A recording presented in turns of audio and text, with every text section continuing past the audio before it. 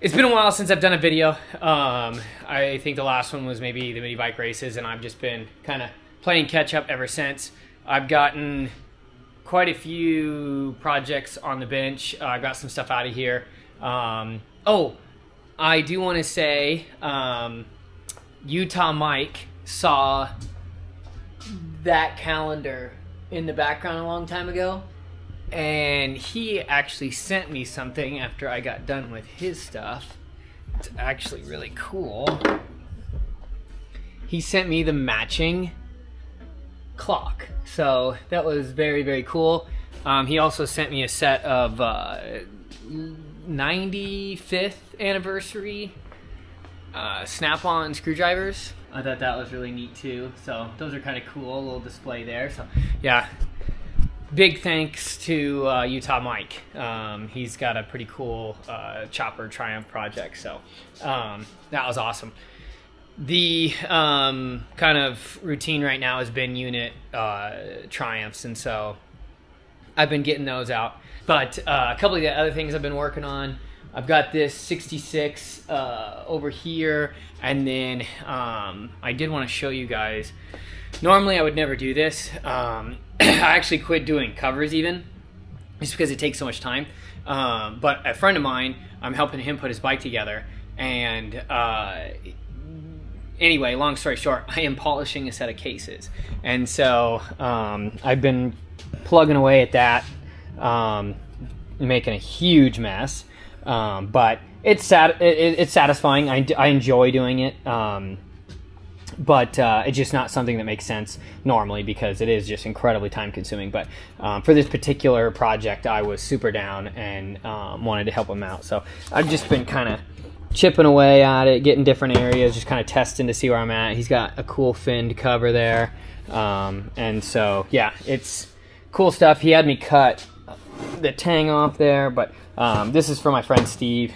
You'll probably meet him eventually in the videos, but yeah, so I'm doing this. I've got this engine. It's a patina build. He does not want anything done aesthetically. He just wants it gone through. And then I've got this engine. It's kind of up in the air right now. I don't really know where the direction we're going. I'm going to get it apart and kind of give the guy an idea of what it needs, and then we're going to decide how far. And then I've got this one here that I just need to finish. I need to do the top end and just kind of get the last few pieces buttoned up. So I've been doing that. I've been on that one on and off. Like I said, I've gotten quite a few top ends in and out of here. But I need to do this one. I need to do this one. That's Anna, the flat tracker, Anna Banana. I did her big bore kit, and I need to finish putting that together, but I got to get back in the frame before I can help them. Kind of tag teaming that with Baxter Cycle. So there's some things that I don't like about this stand, and so I want to get some experience on it, and maybe I'll think of some better things that I want to do for my stand. But first of all, we have to get it mounted up, which is kind of one of my first complaints. I'm not really sure why this was the front idea when there was a perfectly good option available. Obviously the rear one's not a big deal, because that's where you'd want to mount it anyway, but that's not my favorite. And then I'm not a big fan of the fact that it doesn't come with any hardware. I'm going to drive that out, and then we'll get it on this stand. It's always so annoying when the corrosion, and I think that's Loctite or something. It's like that. It's orange, so not sure what that is. I'm gonna, man, I don't know. Can't really use this factory bolt. It's all chewed up, needs replaced anyway, so I don't know. I think I've got that long skinny bolt for that purpose, but again, that's my first complaint. You have to go out and buy some big long skinny goofy bolt. It doesn't come with one, so that's kind of annoying. I've got a bunch of hardware kits laying around, so I'm just gonna use the stock lower engine mount bolt. But yeah, I don't know. That's kind of the first gripe I'm gonna have.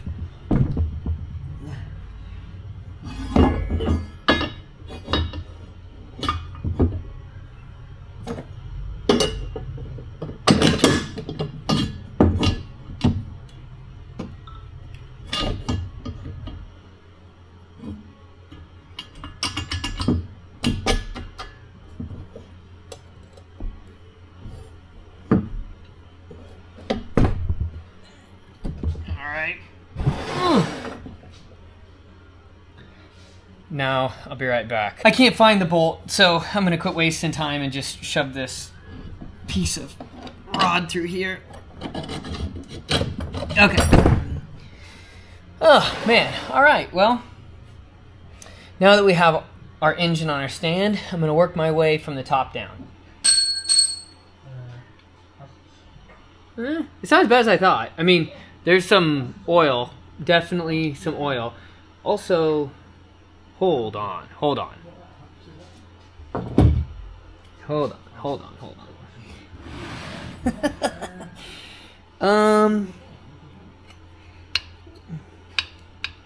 Oh, you can see the ring. What the? Okay, pretty wet, you know. I was kind of hoping it was going to be like super, super gnarly, but, you know, this is just kind of normal, really. Not good. Not good. I didn't say good, but normal. Ugh. And remember, this is all getting reused. We're not doing a restoration, so all these bits and hardware, anything that's still usable, I'm using. Usable, I'm using. That doesn't sound good. Okay, so normally you don't see, you know, there's some wiggle, I guess, in a piston, but normally you can't see the ring. And I'm hoping I can get you guys close enough to where you can see what I'm talking about. Okay, I think you can kind of see the shiny edge right there. I can, like, expose it. Normally you wouldn't be able to rock it to where the ring is being exposed. So I cannot wait to measure this because those are some dark bores, dude. Oh my god. Okay, cool. Well, I'm glad he sent it here to get done, so. Oh man, I bet this thing is just, I bet it was slapping. Okay, cool. I want to just show you. I don't know. It's been a while since it's been apart, or whoever put it together got carried away because everything I've touched has been a little over tightened. We've talked about this before, but when like a set of cylinders doesn't want to come off, don't ever pry against anything because it's probably going to be too fragile. But what you can do is take your plastic or rubber hammer, and if you hit the fin square on, it usually will shock that base to come loose. So all we need to do is just get that gasket, whatever's gluing it together, to just, you know, break free, and it doesn't usually take much. Yep, I can already tell. But as long as you hit the cylinder square, you should be safe. The other thing, we've got our O-rings holding our tappets in, so we don't have cam followers, whatever you want to call them. The one thing we have to be careful with now is I think the pistons are low enough in the bore that they'll take the beating, but you just don't want the rods to be all the way up because then you're more likely to have them crash and get damaged. So we're going to try and slip this off and keep those pistons down low, and then that way we don't have to worry about our rods bashing into anything. Ooh, you know what that means? We love when there's silicone at the bottom of all the hardware. Oh god. Don't put silicone in your threads. All this does is give, man, I really hope none of these are blown out. It blows out the backside. It did, just don't do that. Do not do that. I hate this. Ugh. Okay, I gotta grab those two. Yeah, don't put anything in your the bottom of your threads because, or on your threads I should say, because what happens is it all piles up at the backside and it hydrolocks and then it blows out the inside. I'll show you where, but I've had to do so many repairs because they get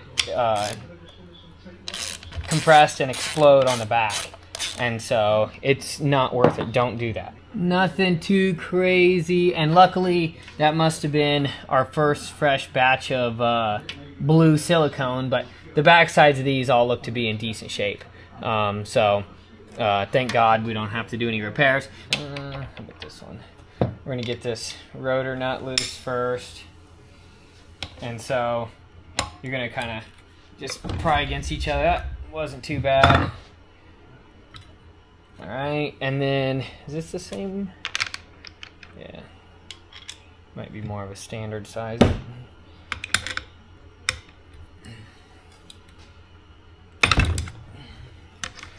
Again, not too bad. Now, once you get this out, there is a washer, nice thick distance washer. And now, if this, it shouldn't really want to fall off. If it did, that'd be a problem. But that's a, the clutch hub center is on a tapered on the main shaft. And so you do need that puller. So I'm gonna go grab it. You want to install your puller tool because this is the safest way to get this apart. Make sure you thread it in pretty deep. It's a shallow thread in there, but just make sure you get it all the way in because you will pull those threads out and you don't want that.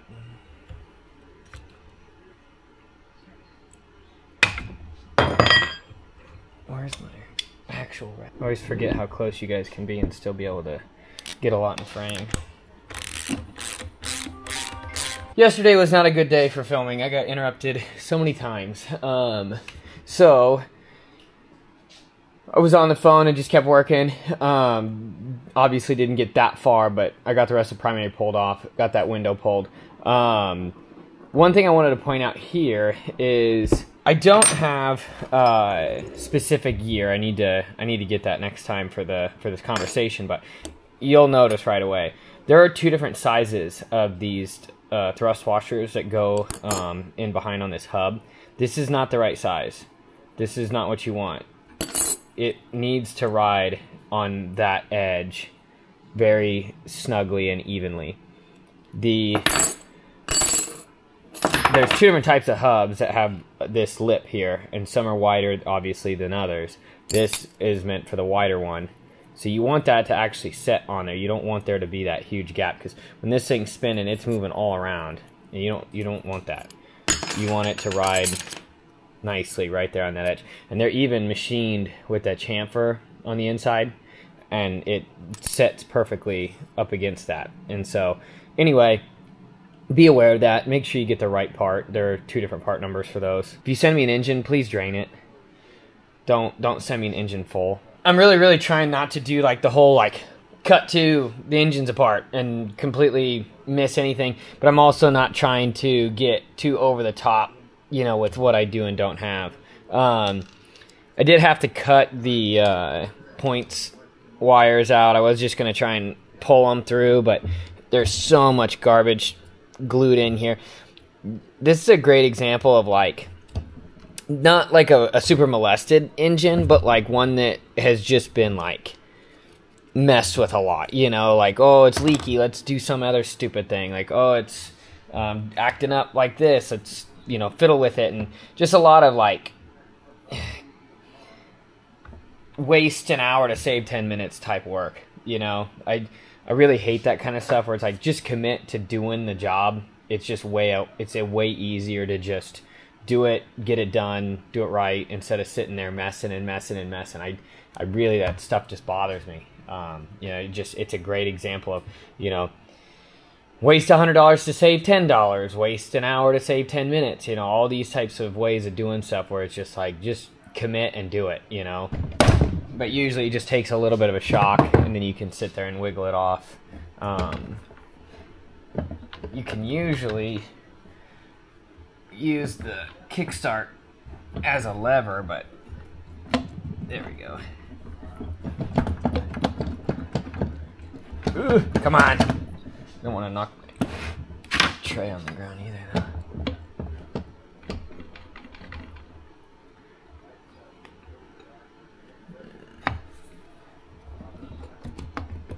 There we go.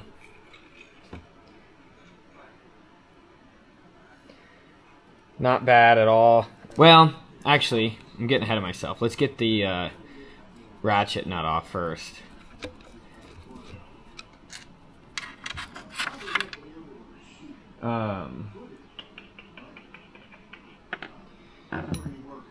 So get your chisel and your hammer.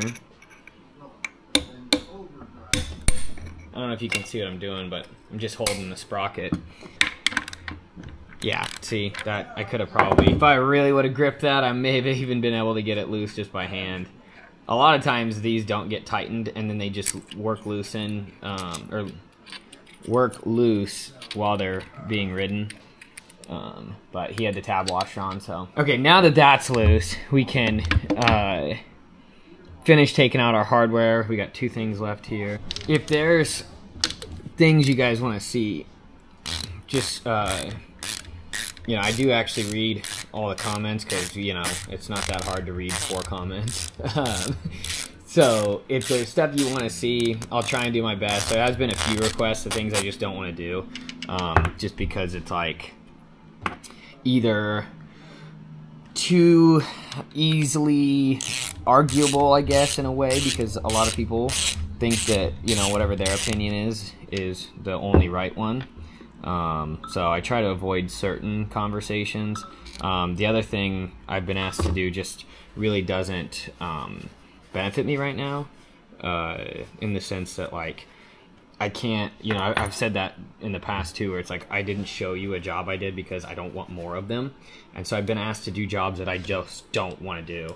And, you know, it wouldn't benefit me by showing you, because then all I'm going to do is just get a bunch of phone calls about people wanting me to do it. It is kind of one of those things where it's hard to keep consistent content coming out too, because I am doing like the same thing every day, and I don't think people want to just watch me do the same thing over and over. Which hopefully when I can get back into doing my personal projects, it'll keep things a little bit more interesting and different. So I don't know, it's kind of hard to keep workflow and keep content coming out. And the only reason keeping content coming out even matters is because it keeps you, you know, relevant, high in the algorithm. You know, if people don't comment, and I hate the conversation of this, but people don't comment and subscribe, you know, then you don't get recommended to people. And so I have to keep things interesting enough that the engagement rates stay up, all that. It's such a stupid game. I hate it. And that's why you always hear all these YouTubers begging you to, you know, like and subscribe, like and subscribe. I hate that. It sounds so stupid, but you know, it's the only way to keep your relevancy up and, you know, engagement up.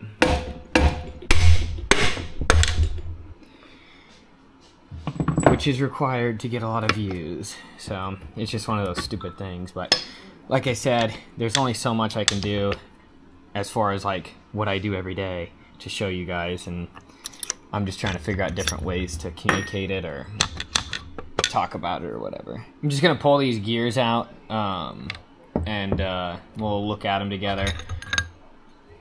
Don't worry about the order, because I have some pretty good, I think they're pretty good, 4-speed videos you can go watch to figure out how to put this thing back together.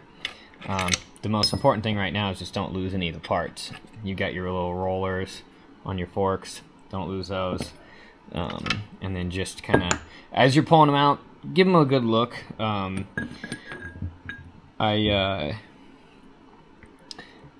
I'm now remembering as I'm pulling this out, the conversation I had with the guy, and there's a reason this all looks so nice. I now remember he was telling me that he burnt up his transmission, and this is a new transmission, got put in like 10 years ago or something like that. So now I remember, because I just kept thinking like, man, all this stuff looks really nice, but that's because it's brand new. I wish I could remember what the story was now. I'm going to have to call him after I get everything torn down, so I'll get the original story again and let you know what he says. But I do remember that he had the transmission replaced because it got burned up or something happened. And this one's new. He gave me a 5-speed too as like kind of collateral or trade or whatever towards this build. Because he was considering putting the 5-speed in it, but then decided not to. Okay, so same routine as always. get way too close to the camera. You've seen me take this apart multiple times. You've seen me put it back together multiple times. We are going to pull this pump off. I'll inspect this later. I'm not going to talk about the pump right now. Most of the time, if you're unsure, just get a new one. Do not buy the LF Harris, the slotted style ones. Don't buy those. Those are junk. They are no good. Do not buy them. The top two are left-hand thread, and the crank is standard thread. I'm going to grab my breaker bar and get these pulled.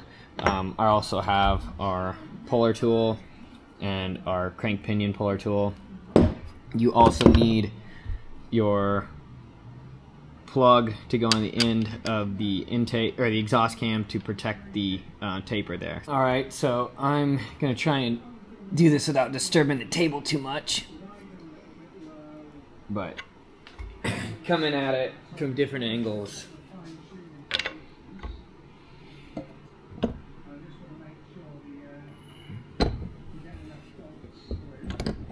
And again, it's one of those deals where like that shock of an impact can be a good thing, but these are pretty hard materials, and so it can also break stuff. So I don't usually recommend an impact, but I also am about to hit my breaker bar with a hammer. So like I said, sometimes it just takes that initial shock to kind of get things loose. You don't want to sit there and bash, you know, the gears into each other. It's really hard on everything. This is the most fragile component here. This spindle can get loose in the case, and once that happens, you're kind of screwed. You know, you can repair it. It sucks. It's never going to be the same, but it can be fixed. It's just not what you want. And then the crank is back to standard thread. And so, yeah, everything looks awkward, and fastest way to make it look like you don't know what you're doing is get a camera out. So once you've got your tool bottomed out on the cam gear, you can... And again, I think we talked about this last time we were assembling. Always start in the order that allows you to continue to use the tool. So like right now, I'm taking off the exhaust first because it is locking itself between the idler and the intake. So that way, if I take this one off, I can still use that holding tool, locking tool or whatever. If I took the intake off first, then, you know, I wouldn't be able to use it all the way through. It's not a big deal. It's just something that makes your life a little easier. Key fell out. Keep track of that. I'm going to set that to the side. Intake cam, all the threads and everything, all the teeth, everything looks really good inside this timing chest, so that's a good sign. Ooh, this one's on here. Ah, there it goes. See if this cam key's loose or if it's in there. Yep. Perfect. Oop. All right. So now at this point, all we need to do is pull that idler. Now we can get our puller tool. All right. So now this is a good example. There is a plug on the side of this tool that I could technically stick like a punch in. Oh, well, we don't need it because this is coming off very nicely and easily.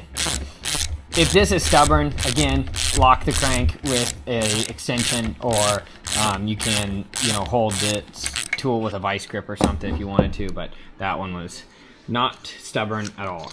I do have a suspicious feeling that once we get into that crank, it will be pretty full, just because the layer, it's been well taken care of, but I still think there's going to be a lot of broke down oil. So I'm going to get all the case hardware apart and split it, and then we will get back together again. As I'm doing this, I'm realizing I think the last video I just did was a disassemble of a 650. So at this point, I'm going to pretty much just show you what I find in the trap, and then after that, I'm probably going to wait until I'm putting it back together, because watching the same thing over again isn't very entertaining. So now that I realize that, this is going to turn into an assembly video.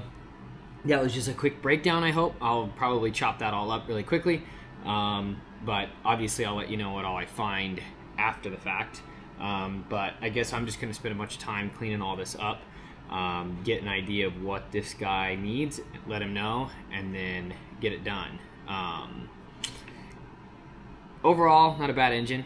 You know, I think really the worst thing we saw was those cylinders. There's a chance that these big ends are going to measure okay and just need a polish, but I still think that that trap's going to be full. So I guess we'll see what happens. You're going to hear some video in the background, but it's just going to be a quick little, there you go, I told you, nice and full. It looks like there's some hardened stuff on the top, and then some of that gooey gel kind they're collecting at the bottom. So I'm going to dig that thing out, and the journals actually do measure perfect. So they will take a polish and a new set of shells, and we will be good to go. Worth doing.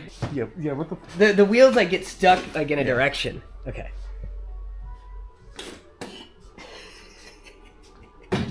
With slow motion. Why did that not I don't know work? why. Like every way. I just need a skateboard. This thing moves so fucking easy, and then all of a sudden I try to push you. Yeah. I only got 3 wheels. I don't know. It's like a jackass stunt. Yeah. All of a sudden you just eat. So originally I was going to show you guys me putting this back together because, again, I've done that a million times. But instead I've got a special guest to help me and give us kind of a fresh set of eyes on this because I've said it the same way 100 times. So Keith decided to drive 26 hours to come visit me and help me put this back together. I get to kind of, you know, he's going to be my hands, and I get to tell him what to do. And then that will hopefully give me an opportunity to explain it in a different way. Yeah. I don't remember where I stopped showing you anything, if it was like disassembly or whatever, but the cases are all prepped and clean. This guy did not want his stuff blasted. It's just scrubbed. The crank got polished. It actually measured standard. And I refurbished the rods, ARP rod bolts. Everything's good to go. New bearings. Everything else is cleaned up down there. So we're just going to start putting it back together at this point. I do have the answer as to why I am taking it apart, or why it was such a wacky, all over the place engine. The guy that bought it from someone who was towing it behind their Pacer or Gremlin or something from California to Colorado, and it fell into gear on the highway, and the guy didn't know it. So that is why I am taking it apart. It had gotten the transmission replaced after that, but that was it. That's the only thing that anybody did, was put new transmission parts in. So, yeah, that was an interesting story. But anyway, we're ready to just start assembling, so that's what we're going to do. I'm going to have Keith put the 4th gear and sprocket on first. So we're going to, which has all been cleaned. He'd replaced the sprocket. It's actually in really good shape. And so if you want to drop that, and again, I already said the bearings have been swapped. So we're ready to drop that in, new seal, all that's good to go. You would have already done all this by the time you get to this stage. So step 1, we're going to drop 4th gear in with the sprocket on and get that tightened up, because it's a lot easier to access without the other case half in the way. So a couple different ways you can do it. You do want to kind of test to see where the sprocket wants to go. They're happier in different spots sometimes. It's just, you know, it's a good thing for them to be tight, but you do have to sometimes persuade it. Some of them made up a little bit easier than others. So that one wants to go. Yeah, there you go. So I'm just going to mark that. Beautiful. I'll hold this side. All right, swapped out to a proper fit, and then line up the mark you made, and then just kind of give her a couple taps. Beautiful. So now we can drop on our locking tab washer. Never mind. If it doesn't sit flat, or if you just start with like flat, bending up. Yeah, bend up a tab just a little bit. Yep. We can sneak a little crowbar behind it, and there you go. And those are pretty fine threads for such a big nut, so be careful when you do those. Some guys get carried away like really fast. Yeah. I don't know if you picked up. I'll take it back off real quick. I don't know if you picked up on what I did there. Backing it up. Yeah. Back it off until you feel it click.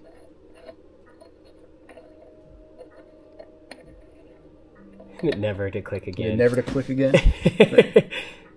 Yep. Right? There you go. There. Then you know your threads are right about to start.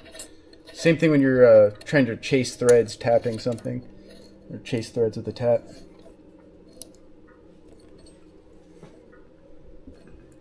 Cool. All right. So that's a lot easier to do now than it is to try and fight it when you have two halves together. So now we'll go ahead and leave that loose for now. We'll torque it later when we have more leverage and everything. You could go ahead and torque it up if you wanted right now, but we're just going to move on to the next step. So I've been in this situation before where helping somebody or didn't have the specialty socket or the correct socket for this, where you have to use a forward wrench or a crescent or something like that. So what I ended up doing, especially easier once this is, you know, all apart, whatnot, go around, put this in a vise, then you can go on and get it. It's still kind of a little bit of a shitty angle, but it's better than trying to do it with the case. Trying to do it with the case, it's impossible. So, but this is a very strange size. There's like the larger and the smaller. This is obviously the smaller, the Triumph ones, but they actually have a very strange dimension.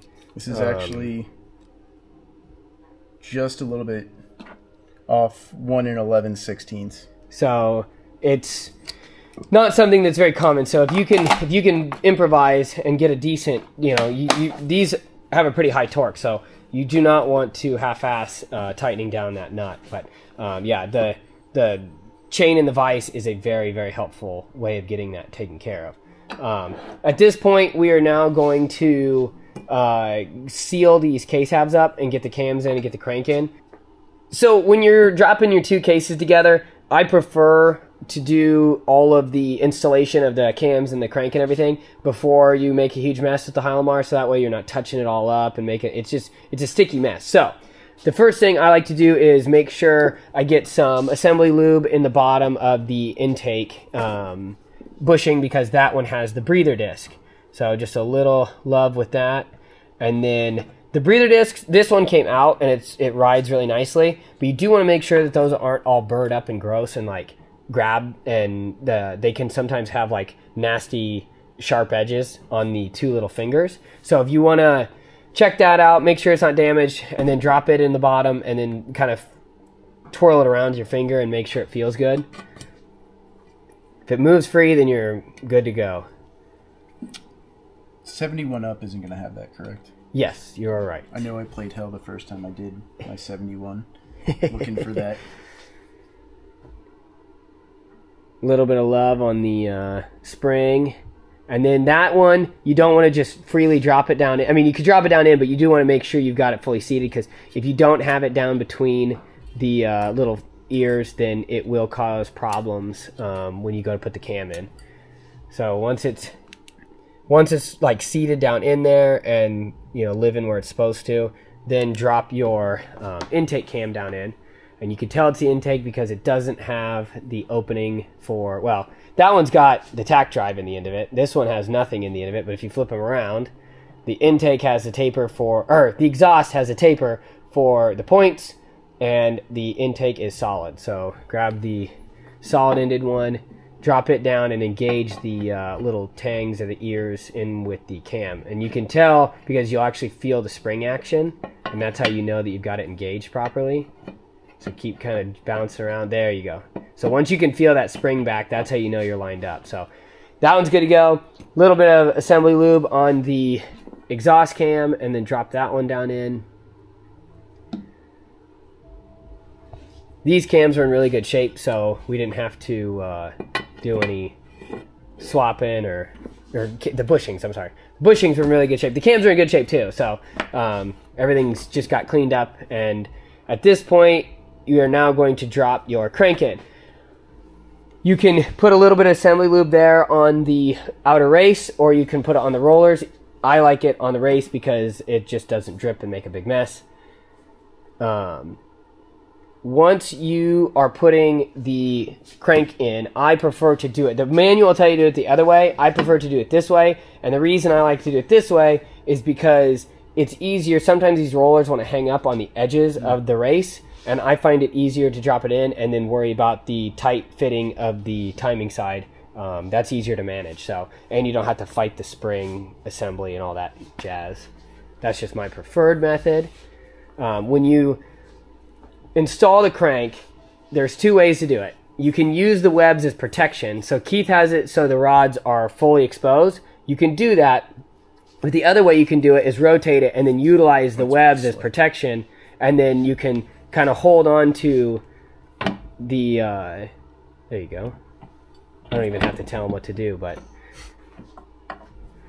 And then as you come down and it's getting close and lining up down here, you can kind of just freely like float it around until it finds its way. And then it should just drop right in beautifully. A little bit of shimmying. There you go. Perfect. Cool. Like butter. You know, you'd think you'd done this before. So now at this point, what I would like to do, and you can't put a protection on both of them, but we'll go ahead and throw our radiator over top of the lower rod, and then that way if we do anything, we don't have to worry about banging it all up. We just made them look pretty, so we'll take care of them. And then once we get the other half on, we'll put the other one on. But now we are ready to get some sealant on. Well, get some sealant on, and then we'll put our top stud in, but we'll do the sealant first, and then it kind of allows it to have a little bit of time to tack up. We're going to use blue Hylamar today. That 1184 that I used before, I really like that stuff still. I just don't have any on hand, and the blue Hylamar looks really good too. So, you know, just don't use Indian Head, red or VHT, what is it? Or what's the high temp red silicone? Yeah. Don't use that. Don't use Indian Head. Don't use blue silicone. Don't use bathroom silicone. Don't use clear silicone. Something that's specific for... Yeah, it needs to be non-setting, oil resistant. That is what you're looking for. There's enough power sports places across the country that you can go get Yamabond or any other... Yes, Yamabond's a good one. Just something specifically for that, not just your auto parts store. I don't have a gasket. I ripped my gasket. I mean, a gasket maker is not what we're putting on here. Okay, so a nice thin film is all you really need. You don't want so much that it goos into the inside of the crankcase, but you also don't want to not have enough. So the way we've found to have like that perfect in between is just like whatever sticks down. That's why you always see me like tacking it. It's just kind of an easy trick to get like that perfect film. So once you kind of get some down, then you can kind of work it. It has, I think, acetone in it is what makes it stay liquid, and then that evaporates very quickly. So it kind of is, it's easy to work with for that reason, but you also have to kind of keep that in mind as you're working. And so we're going to let Keith get this all laid out, and then when we're ready to drop this half on, we'll come back. So Keith was just asking about this front chamber, and I actually do like to put sealant. I know people like talk shit and say like it's unnecessary. My problem is if you were to break spring a leak in this, and actually I've seen this full of oil before. Like, it's not unheard of to have oil inside this. If you propped yours apart, you'd probably find oil too. But how foolish is it that you get a leak out here just because you thought it was silly to put sealant out here? So if oil's finding its way into this cavity, keep it in that cavity. You know, if it starts leaking out that, it looks really silly and careless. So just go ahead. It doesn't cost anything to put sealant all the way up and around. So that's just my personal experience. It's safer that way. So we're gonna get that middle case stud right there installed. We're gonna use the stud installer extractors, but Keith was asking about just double nutting it. Total, that works awesome too. If you don't have these, not everybody has these. Double nutting is a really great way to do it too. Just don't put vice grips on it. Like, that's the last thing you do. So if that's the one that fits, so we're gonna just snug this up. You don't have to smoke it. It doesn't, as long as it's tight, it's gonna live in that case like it's supposed to.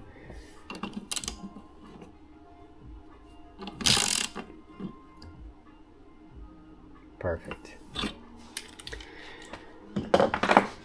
we've already cleaned out that thread, so we don't have to worry about the bolt going in. All the threads are actually cleaned out and ready to go. So at this point, we're ready to drop the other case half. So in a perfect world, this inner race is actually going to be pretty snug over the timing pinion. So, god damn it. All right, after we were rudely interrupted. Okay, so good layer sealant. Everything's installed. We're good to go. We know our spring is where it should be. Yeah, so a little bit of assembly lube around both of those camshafts. Keith is much more conservative with it, which is very respectful with the expensive Brad pen.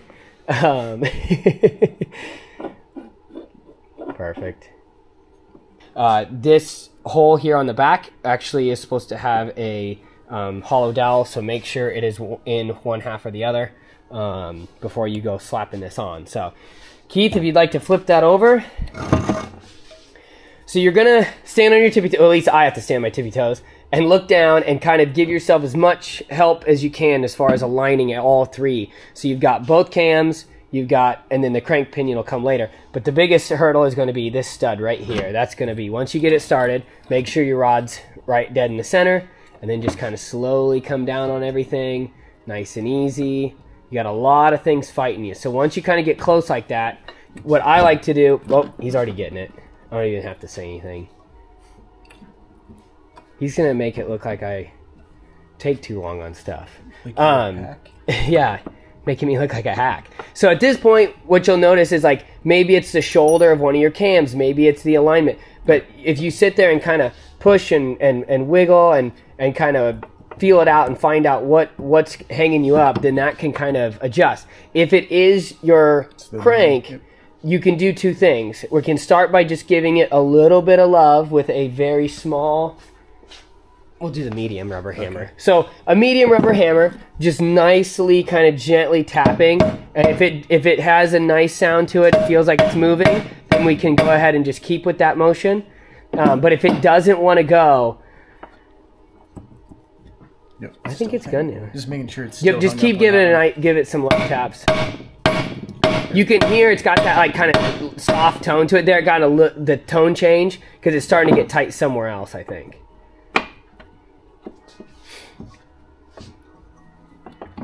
Yep. And if you do have to tap it, it probably it's never going to drop. It's never going to have that like finished thud. You're probably going to have to drive it the full distance. So just kind of bounce around with where you tap it. Yep. And we can watch it. I mean, it's going nice and smooth. Every time you hit it, it's actually getting somewhere. The cams are still free.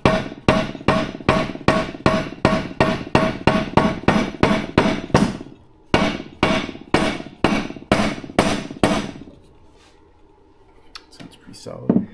So give it a couple more. There you go. There you go. So at this point, you can kind of feel and see like this crank's still moving. So what can happen sometimes though, and once we start kind of keep playing, we're going to double check and make sure. Yeah, after I said I was going to protect him and I didn't. When we start tightening up the case halves, we're going to keep trying to make sure that this crank is free. If at any point the crank no longer is free, then we know that we're binding between the bearings. If that is the case, sometimes what you can do is after you get all of your hardware started, you can start driving the crank back and forth inside the case halves and get it fully seated, because what happens is this timing side bearing will sometimes not quite be fully seated and it'll actually bind up. And so if that's what you're experiencing, you just have to kind of persuade it a little bit more. Now, if this wouldn't have gone smooth, I have had people really, really struggle with this timing side. And what I tell them is, like, take a socket that fits that timing side inner race really well, and then you can heat that socket up on like a hot plate or whatever way you want to heat that socket up. And then you can set it on that and just heat transfer into that inner race real quick. Nothing too crazy. You don't want to cook it, but just that heat transfer for just a few seconds, that will open that inner race up just enough to allow you to drop it on really quickly. doesn't cause any issues, doesn't hurt anything. You're not putting any actual flame or anything to your bearing. You're just transferring a little bit of heat from like a socket or a distance piece or whatever you want to use. And it's a neat little quick trick, but this one went really smooth, so we didn't need it. We are all ready. All the hardware is in, so we are ready to go ahead and do the transmission. Keith, how many of these have you done? Maybe 3 in the past 15 years. Okay, cool. So I'm going to kind of do like a hard and fast like education on these to just make it easy, so then that way like any that come up in the future, it'll be super easy, and then maybe you guys will catch on to something new. I've done quite a few transmission videos, but this is going to be a new angle, so I'm just going to kind of coach Keith, step by step on how I would do it. But there are variations, so it is what it is. But first thing we're going to do is, again, we already talked about it. We've got 4th gear in there, and then you guys did not see, but we did put the thrust washer in there. At this point, the clown head Snapchat ghost. There you go. The cam plate is now going to go in. Perfectly lubed up. If it is a good tight seal, when you do that, make sure that little wing is missing that 4th gear, and then that will just drop in. Beautiful. Okay, so now that we know it spins nice and free, I'm going to have him push, well, I'll push it back out. But what we're going to do now is drop our spring and our plunger down in there. Same deal, get a little bit of assembly lube on there. You may have to slide your quadrant out. There you go. Get her started. Or cam plate, God, I'm going to call it quadrant. Okay, so now, like what Keith's doing, you can push it down with your finger and then use the cam plate to push your finger out of the way. But if you can't do both, if you can't muscle it, like some people are going to struggle. Keith's obviously got man hands, so he had no trouble with it. But if you have to, you can use like a pick or something and press down with it. But just like that, and then make sure it kind of jumps between and it feels good and everything's smooth. And now what you're going to do is you're going to take those 2 wings that stick out, and you're going to have those go horizontally. And so once that's horizontal, you're between 2nd and 3rd gear, and that's where everything's going to get timed up. So I'm going to kind of show that's where you want. So these are what I'm calling the wings. Oops, that's what I'm calling the wing there. And so when that's horizontal, that's when it's ready. So the next step is you're going to take your lay shaft, which is the short guy, and you're going to lube up the tip, just the tip, and make sure that's seated and meshed with 4th gear in the back. Okay, so now that that's in, we can take our 2. You're going to take, I don't know if I'm going to sit here and name them, because if I name all the gear numbers, I'm probably going to get them screwed up. So we're going to take our next 2 lay shaft gears. They can only go in one place. I've talked about this in other videos, so this is just going to be a quick version of it. If you have a fixed gear, the next one has to be a freewheeling gear. So because this one doesn't have splines on the inside, we know that that's it. Also, it has a larger diameter, so it can't fit on the main shaft. So that means it's got to go on the lay shaft. Yep, loose. So color. So it's kind of easy to know that you've got your wrong gear, because it's either going to fit or it's not. And only the engagement can only happen one way. So that's an easy way. I mean, it sounds redundant. It sounds like kind of, too simple, but that's the truth. Now, before you slide that in, I want you to find out what the next gear is. It's going to go with that one. So when... Yeah.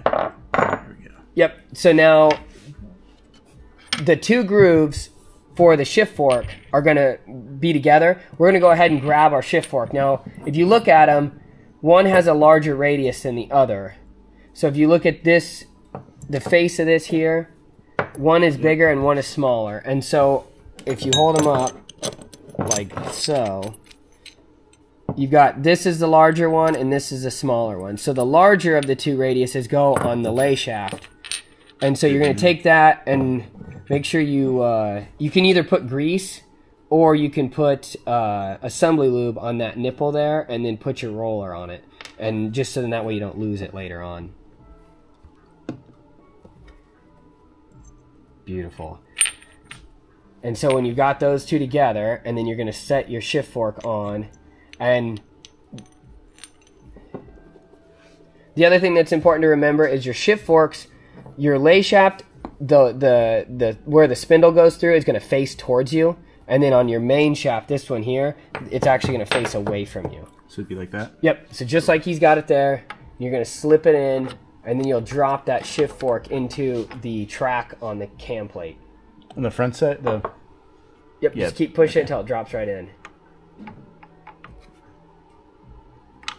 Right there. So now that's where that's going to be. So I'm going to show you where this step is. So now this is the part that's like kind of the way I prefer to do it. I've seen people do it different ways, but you're going to take the next two gears from your main shaft and then look at them. If you, again, remember that you have to have like dogs in dog houses, or, you know, splines next to freewheelers. So technically, fourth gear main shaft is a freewheeler, so that means the next one has to be a spline, and it also correlates as far as where it plugs in. So kind of two different things to give it away as far as where the gear goes. So that one's going to face with the generous amounts of lube to make sure everything's happy later. And hold on, we're going to do the same thing with this, with the shift fork. So go ahead and get everything prepped, and then we will use our shift fork and our two gears and all go in together at the same time. Cool. If that's next, then that would be... Yes, sir.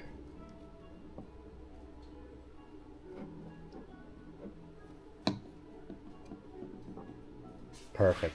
So, and again, you're going to remember that the section that goes on the shaft is going to face away. So what I like to do is, if you have a different way after I tell you, totally do it. But what I do is I take my two fingers, I put the gears on my index finger, and then I put the...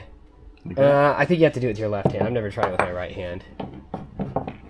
And then you're going to take the fork and lay it into the grooves, and then use your middle finger to kind of hold that in place. And then you're going to, just set it on top, and then let that selector fork kind of fall into place. And like I said, if you figure out a better way, you can do it another way. That's just how I prefer to do it.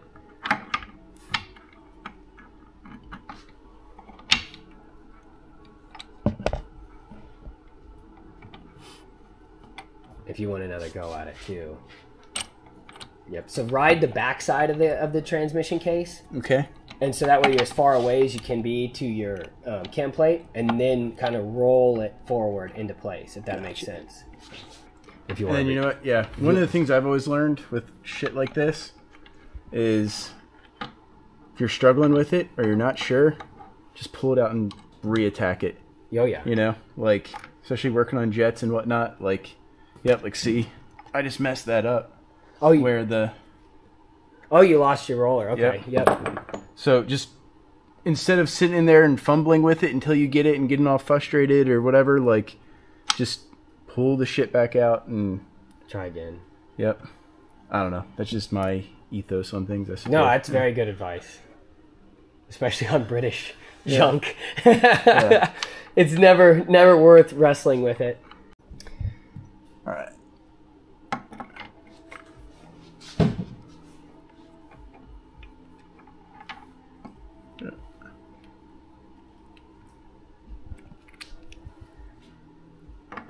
Yeah, if you ever feel like you have to redo a transmission, like, don't be discouraged. Like, it's better to just like approach it with, you know, a second attempt and have it succeed than to like try and force it. You know, it's just, if it's not going for you, just keep playing.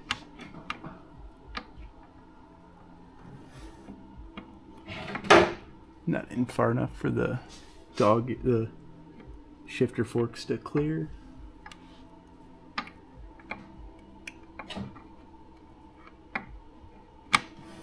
There we go.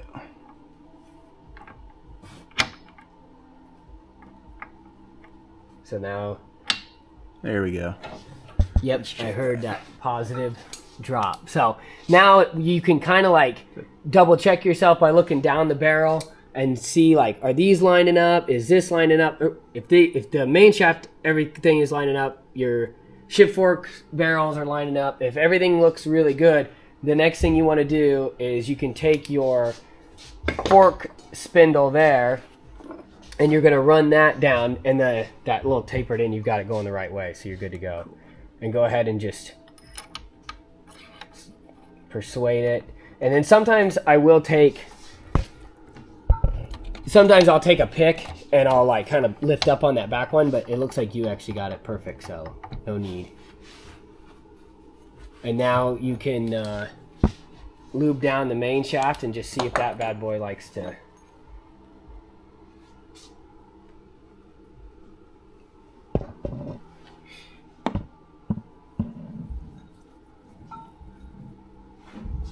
WWWD.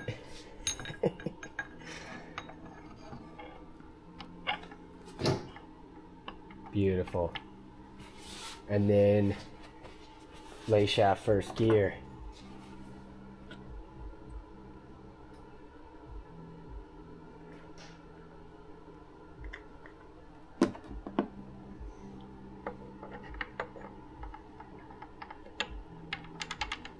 That is what's up. And then, like we talked about before, this shaft actually rides about right there. And so we are looking good. It is a false neutral right now. It's between second and third, like we said. But that looks and feels great. See? It's not that bad, you guys. You could do it yourselves. Buy Dan's kit and throw your transmission back together with good, solid parts. So the next thing we're going to do is we're going to slip this on. This is the dreaded timing the transmission, that conversation. Again, we don't want to move this cam plate yet. It is still to where the little wings are horizontal. So we'll get a gasket on here, and then we will start slipping this cover on. All right, now that we have the gasket on, Keith's going to go ahead and install the middle cover. At this point, really the most important thing is not to disturb anything and move our position of our cam plate, because our quadrant is going to be locating, and that's that big fearful timing issue. So, oh, one other thing, make sure you've got all your dowels and you're not doubled up somehow if you're swapping parts around. So we got a dowel here, but no dowel here, no dowel. So we're good to go there. But go ahead and just slip it over those studs.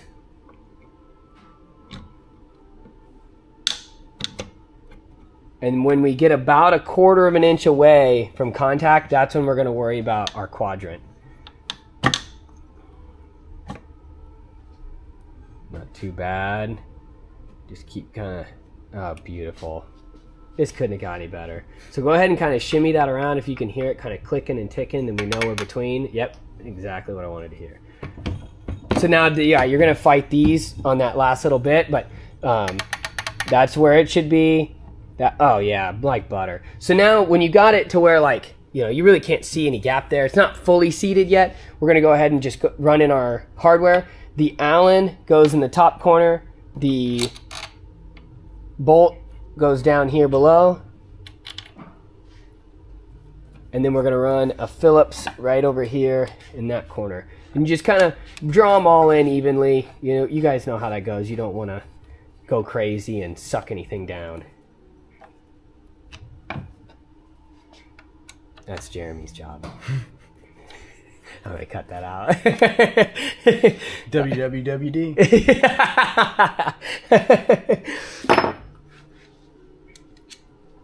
Where's the 3/8? Oh, it's over there. On the other side of the... There you go.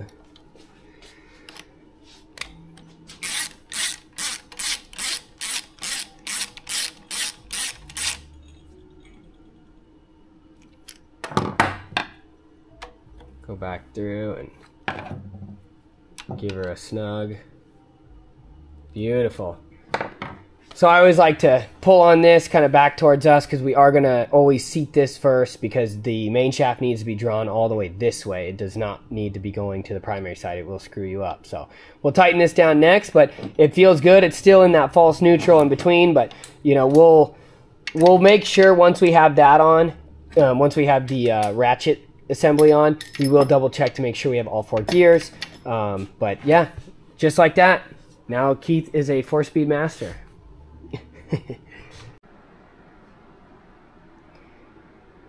Well, this is what happens when you drag out a video over a long period of time and have people come in and come out of it. Keith's gone, unfortunately, but you guys got to see him help me with this. It was kind of fun to show a different perspective. I think all we got done with him was the transmission. We were going to do the timing, but just, you know, we were goofing off and having a good time, so, you know, that was way more important to me. This video is getting to be too long, so we'll just leave it here. I think I'm going to start kind of breaking things up into individual jobs instead of complete jobs, just because I feel like I'm really lacking on trying to get a comprehensive like breakdown of what needs to be done, what's important, what's not. It's too much. Retention is not good either. You know, people aren't watching you know, 50-minute long videos. It just doesn't make sense. So I think what I'm going to do is I'm going to start trying to compartmentalize each step and focus more on that. I think maybe that would be even more helpful for people. If you only need one little tip, you don't want to watch an hour of me talking. It's not fun. So, you know, I think project stuff I'll leave longer, but individual day-to-day stuff, I'm just going to start to, you know, speed it up. So, you know, it was a fun one. We had Keith in it. I think we tore some stuff apart. You know, I was more focused on having a good time with, you know, Keith drove a long ways to get here, and so it was more important that him and I had a good, fun experience. I don't really take that much time to do my own stuff, so, you know, when a friend shows up, it's important to take time and hang out with them. So, yeah, whatever happened out of this, I don't know. I've been filming this video for a while now, so it's probably a total mess, but hopefully you guys enjoy it. Yeah, I think I'll just start picking individual little jobs and start showing those, and then we can do long form project videos, you know, as we go. So anyway, thanks for watching.